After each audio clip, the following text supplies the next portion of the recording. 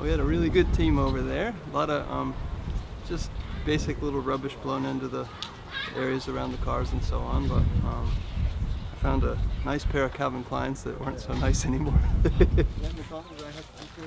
We had a good time. It just feels really nice to be able to give back to this amazing place in some little way.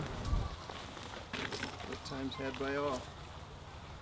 So I'm from Maui. I've been there the last few years, and certain beaches are really inundated with trash washing in from the sea, and I noticed that a lot of the pieces are the colors of the ocean because that's what blends in, and the birds and the fish don't see them as easily, and they eat up the red pieces and so on. But I just started collecting lots of that stuff and made a big wave coming out of a frame and just turned it into a piece of art. And so then I'd like to sell that piece of art and use the proceeds to continue to help projects such as this and maybe get to the source of the issue so we don't have the plastics going into our oceans in the first place. But thanks for what you guys do. We're all in this together.